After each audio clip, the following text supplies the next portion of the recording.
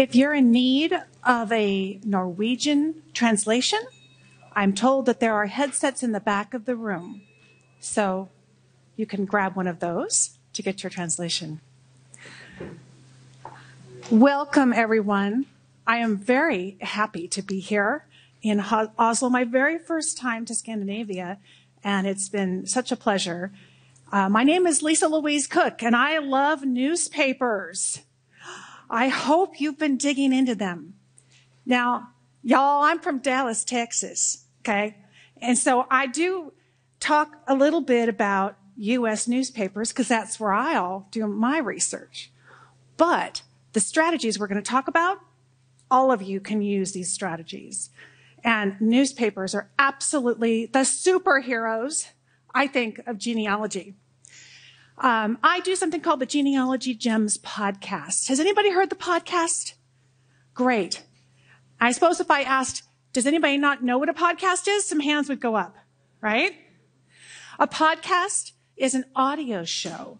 And like radio, but it's pre-recorded so you can listen to it on your phone. And if you have a smartphone, all you have to do is go into the App Store and either search for my app or get yourself the podcast app. If you have an Apple phone, there's a podcast app that comes with your phone. And on the Android, there's a brand new Google Podcasts app. And you can search for my name or Genealogy Gems. So I love talking genealogy. I've been doing it for over 10 years to people around the world. And I'd have to say that newspapers is one of my favorite topics. I am the author of the book, How to Find Your Family History in Newspapers. And so in this session today, we're going to talk about what you can find in newspapers, because it's a lot more than just an obituary, isn't it? We're also going to be talking about using MyHeritage's SuperSearch and really digging into the collections that they have. But we'll also talk about a couple of other free ways to get your hands on even more newspapers and some of my top tips that I think every genealogist can use to have more success in newspaper research. So what are you going to find? Well, you're going to find your ancestors. Sometimes they're just a little mention, or it's just something that happened to them. But in some cases, they are front and center stage. And in this case, my husband's grandfather was center stage in his little town on the coast of the U.S., on the West Coast in Oregon. He was retiring from being a high school teacher. And that was big news in his town. And what I loved about this article when I found it was that he started talking about what he would like to do after retirement. And he said, I want to go back to England and I want to learn more about my family history. Now, this is back in the 1950s. Fast forward, I'm the genealogist in the family, and I've always been hounding my mother-in-law about family history and photos and all this. And I was so excited to read in the newspaper that back in the 50s, Raymond Cook is talking about going to England to learn more about his family history, where he was born. And so I went to my mother-in-law and I said, I just read about this. And she says, oh, Lisa, I've given you all the pictures. I've given you everything. What do you want from me? And I said, well, all I'm saying is if he went to England, he probably took photographs. And she went, no. I said, slides, movies? Oh, there's that box in the attic. And it turned out there were carousels of hundreds of slides, photographs from this trip, where he went back to meet his schoolmates, now a bit older, as well as family too.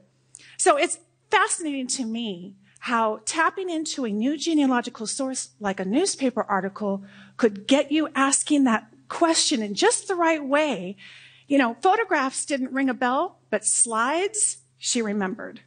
So it opened up a whole nother treasure trove. And there she is in the newspaper, second from the left, looking lovely back in the 50s, in social activities. So the newspaper is going to be the place where we can often find our ancestors involved in their local community. More common in smaller newspapers and small towns. Why? Because that's how they got people to subscribe to the newspaper. They put them in the newspaper, right? So we're looking at social activities. We're looking at childhood education all the way through university. I love this one right out of the newspaper. The entire class, all the children, and all of them named in the text below. So be thinking about all the different kinds of activities that go on through your education and how that might get mentioned. We also have things like travel and arrivals from one country to another. Everything from just a little vacation that somebody took. They went to visit somebody in the next town to this is the listing of the ship that was going to leave. So I was able to verify some immigration information by simply finding the article in the newspaper stating that the ship indeed was leaving at that time. Also things like legal notices. Oh my gosh. Can you see how the variation of items that can come out of one type of source are superheroes? And they are because it can create story. It fills in the story, doesn't it? And that's what we're really going for. So a legal notice could be something that they are selling or they're being taken to court. We have things like, here's the legal notices, divorce notices. This one, 1813. Divorce has been around a while. And so this was in the newspaper as well. I don't know if it makes a difference to your family tree, but you can find out about your ancestors' livestock, which horses they had and how big they were, or maybe the debts that they incurred in their town. Also, classifieds. Did your ancestors own a business? Were they involved in a business? Did they work for a business and organization? You can find the names of these companies, and it's really interesting to see what they sold and what that tells you about the time frame. Also, things like vital records. In my case, I have ancestors who lived through the San Francisco earthquake, and the courthouse was destroyed. So the only place I can get a birth record from my grandfather is in the newspaper. It's not available in the traditional birth certificate. So marriages, births, and of course, deaths, which we're used to seeing. And those ancestors from San Francisco, the newspapers have opened up the story. Explain to me, why did they go to 3 different locations within 10 years? Well, part of it was their first house was destroyed. And then the next one became a neighborhood that was having difficulties with the services. So the newspaper can tell you the bigger picture about what's going on around your ancestors, even if they're not named specifically. So let's talk about newspapers at MyHeritage, because all of these kinds of treasures are just sitting in there waiting to be found. So in terms of locating newspapers, how do we do this? Well, there's a couple different ways. We could go up to research and click newspapers as a collection. And if we do that, we can see in the right-hand column that there are a variety of different individual collections listed. You can expand that list. And that's okay. That's one way that you could do it. If we come back up to the main menu, under research, how about the collection catalog? This is my favorite place to go. From there, newspapers is one of the topics. And when I click that, I have just a list of newspaper collections. And it shows me the last time it was updated, how many items are in those records, in those collections. And there's a lot. And as we heard this morning, there are going to be more. So under this sort by, we can sort by the last updated. So if you've done some newspaper research, this is a quick way just to see that you're not covering the same territory, but you're going into new ones. But we can also do by collection name. And that's what I like to do. You can also head over to the left-hand side. You could click just Europe, and that clears everything out. And you can focus on by collection names only within Europe. Or I could do just the US or just Australia. They have records worldwide. So it's tremendous. I think the card catalog is probably one of the most valuable entry points on the website, and it's so often not used, but it really helps to dig in and see what's in the collection. When you're doing newspaper research, what you're going to find is it's not something that you sit down, you do it for an hour, and you're done. Not like, I found the 1910 census, or I found that death record. Newspapers, I don't know if you use this expression, but it's like herding cats. You ever try to herd cats or get them to go a certain direction? They're all over the place. Newspapers are all over the place. So what I like to do is use a form like this. Now this form is in my book, but you could even just get a pad of paper and mark out.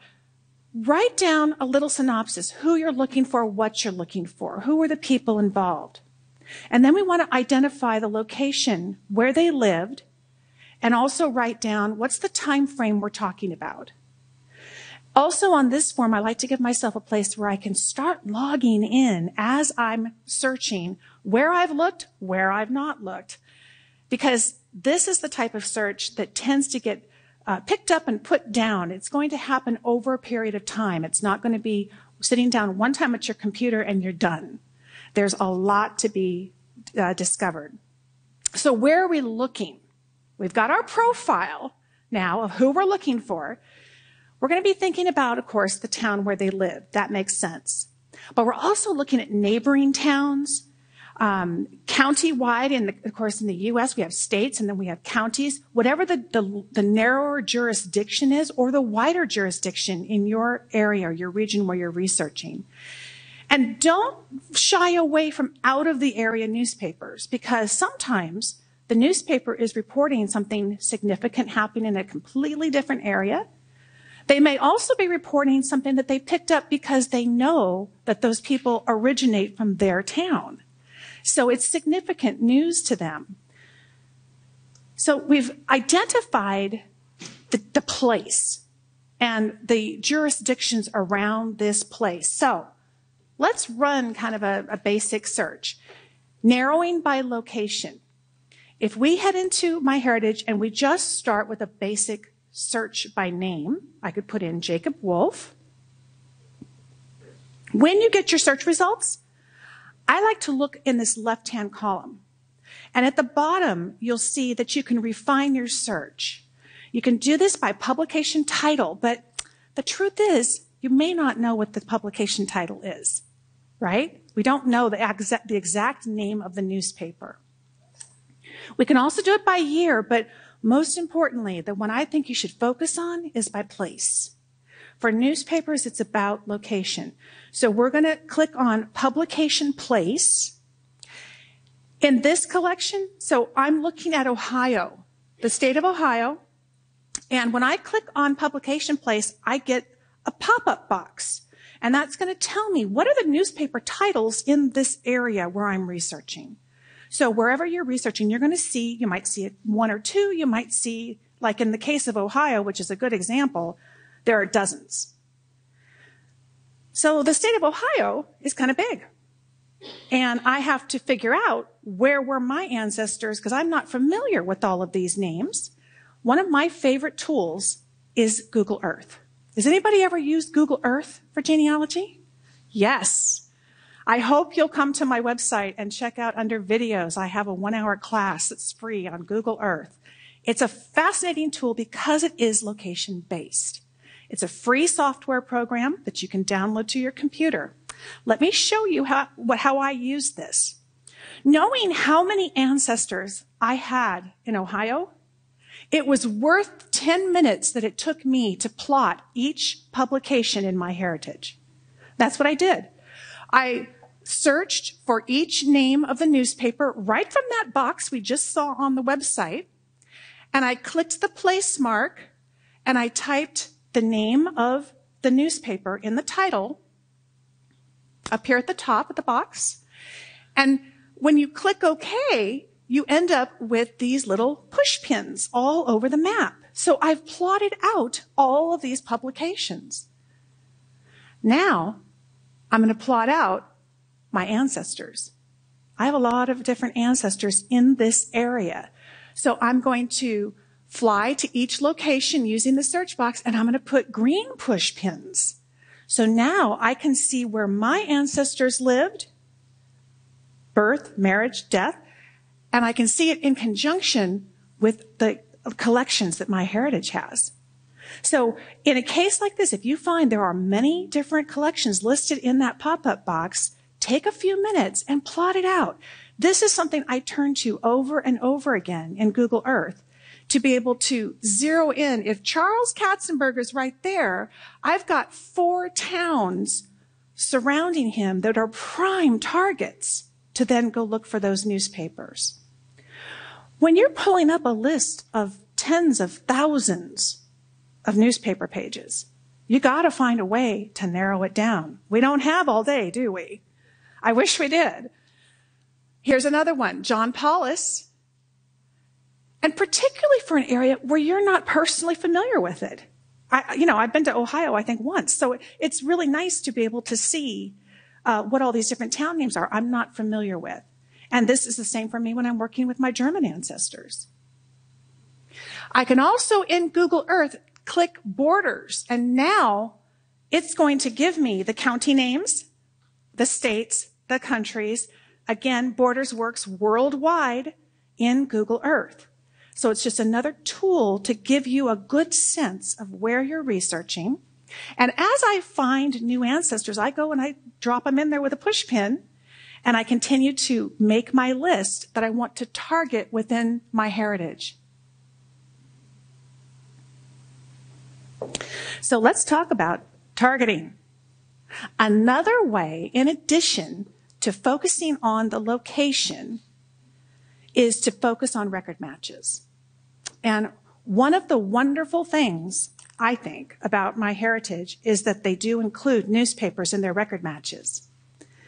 Hints on other websites that you see, those are often designed to provide only basic information. So they're focusing on census records in their record matches, birth, marriage, and death, and family trees.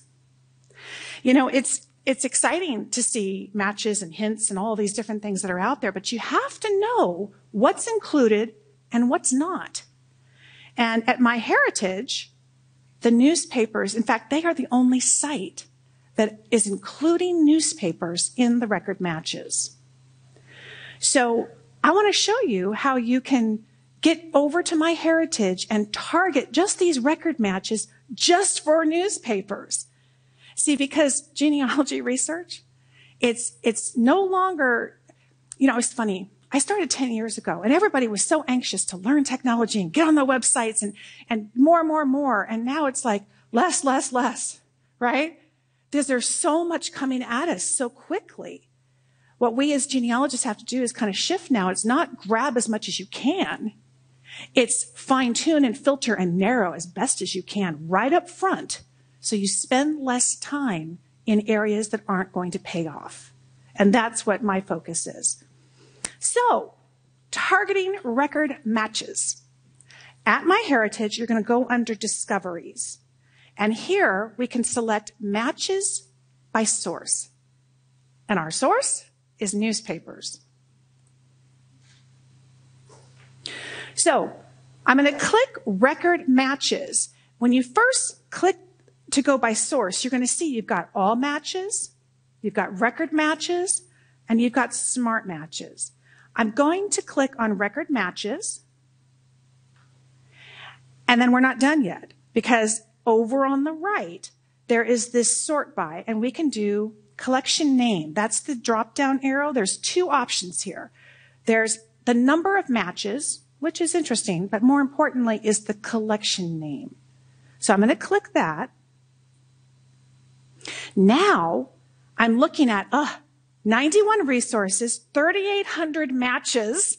I'm going to be up all night, right? Have you ever had one of those where you're up all night doing this?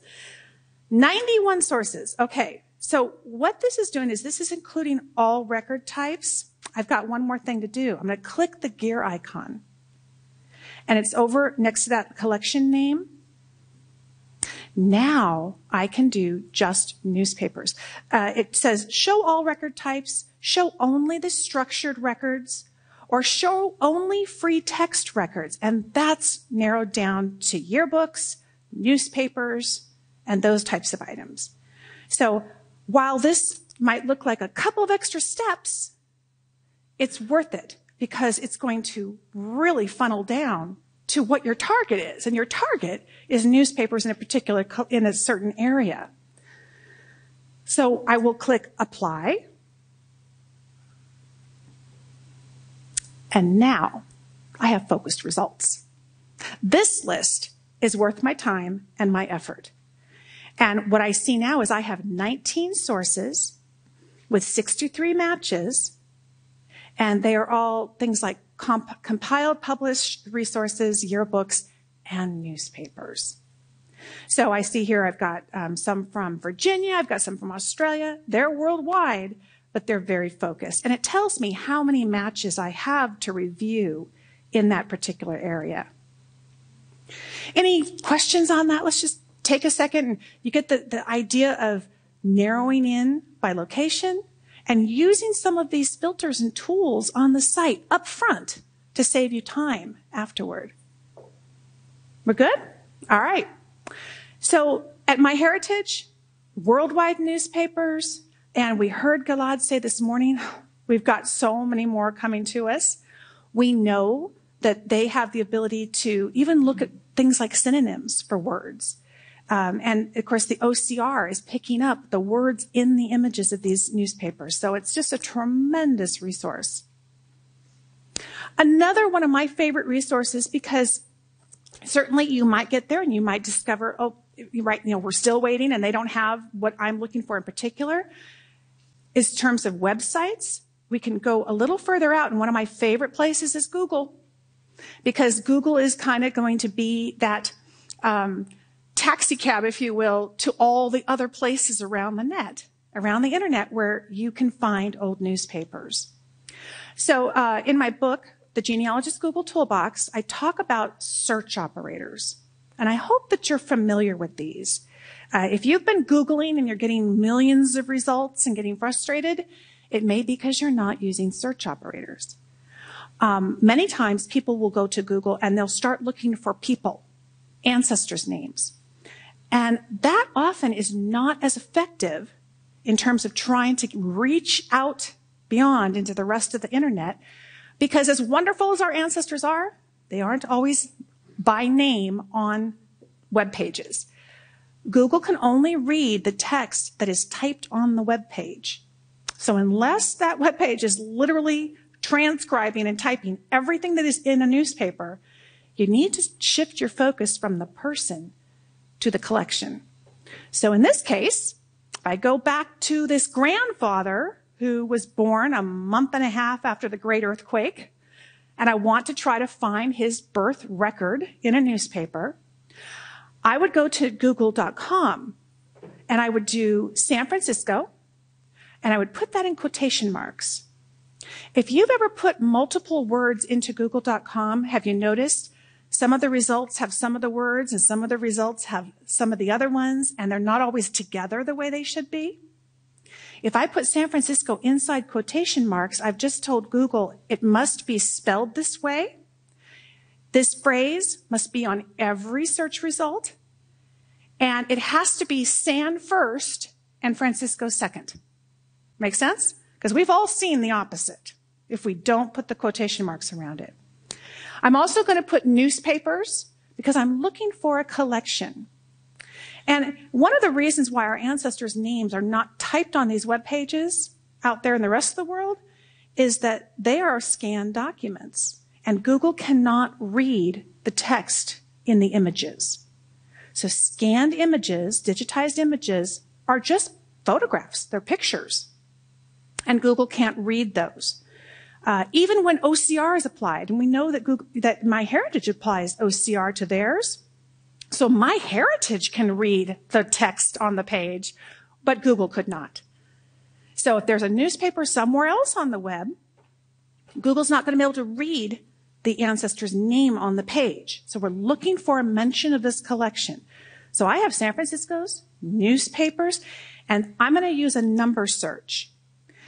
you can do 1850 ... 1900. Okay? And what that's going to do is it's going to tell Google any web page that you give me that's talking about San Francisco and talking about newspapers must have a 4-digit number that falls in this range. Make sense? So that means if the collection says we have these newspapers from San Francisco from 1850 to 1865, that's going to come up on your results list.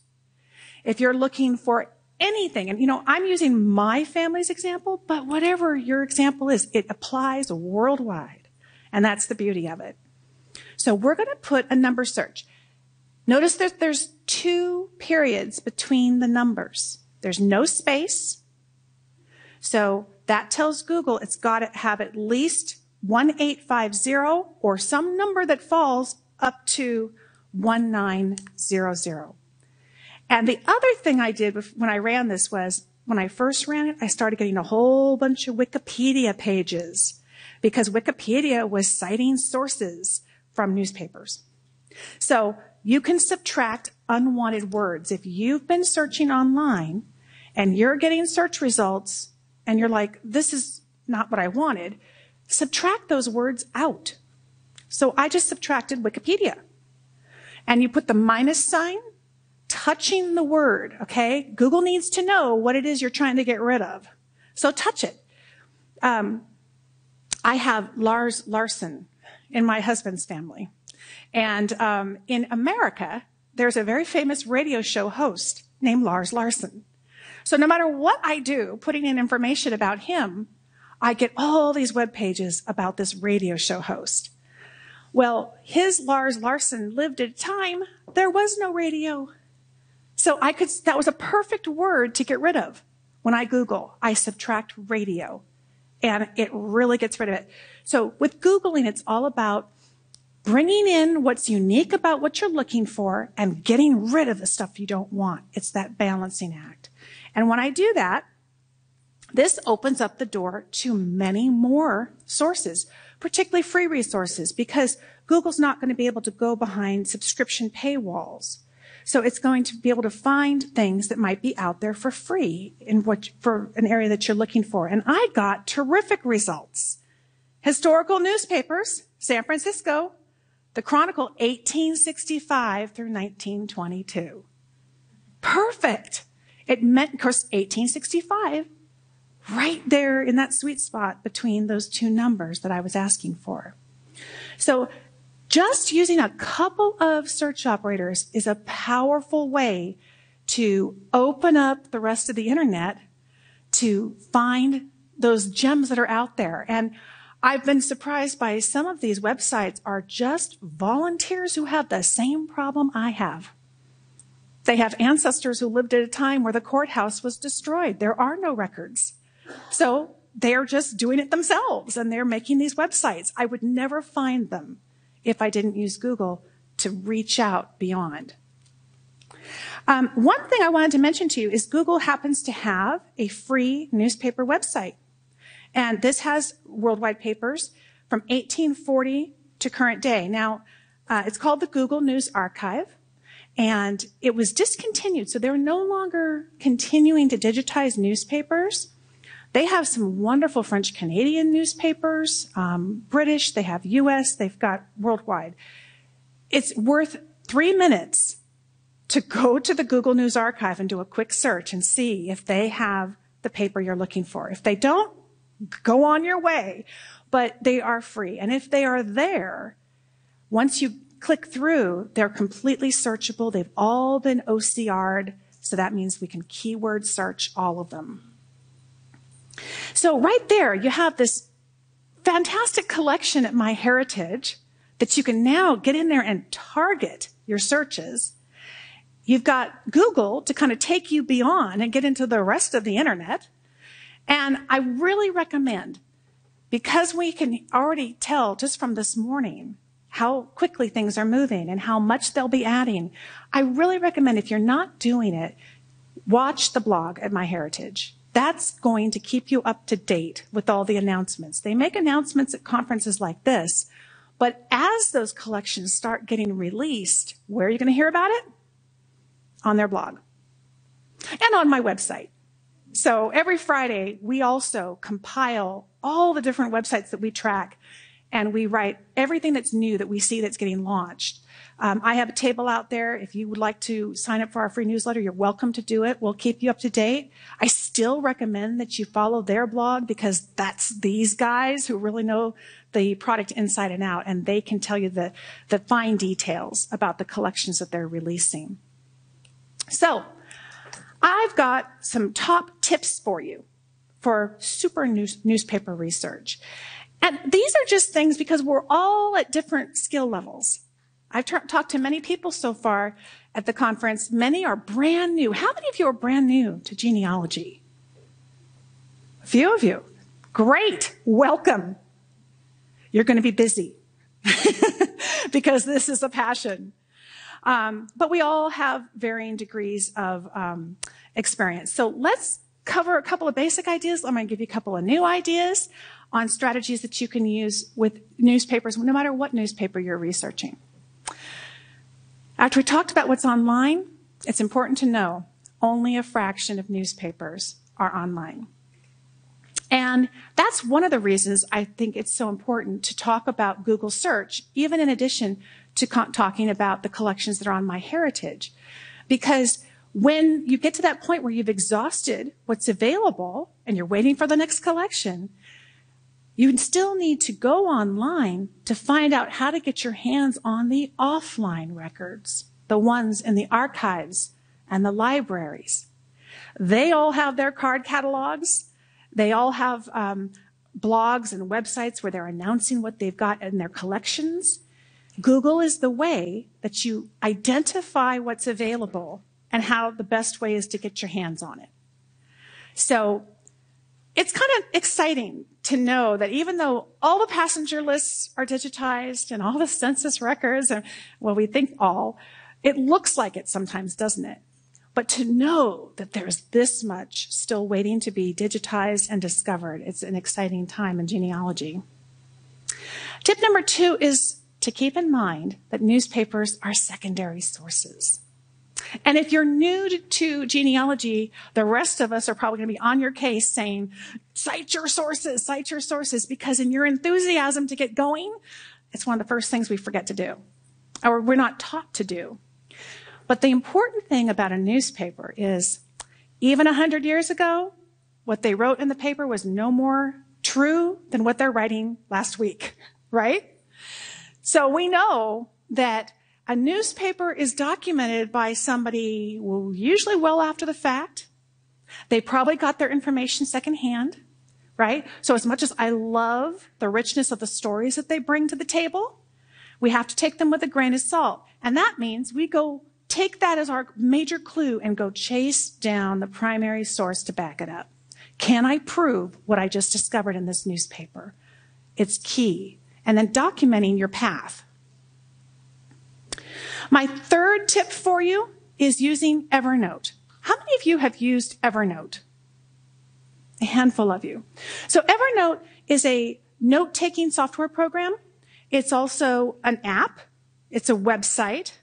It's a tool for collecting information, particularly when you're on the web.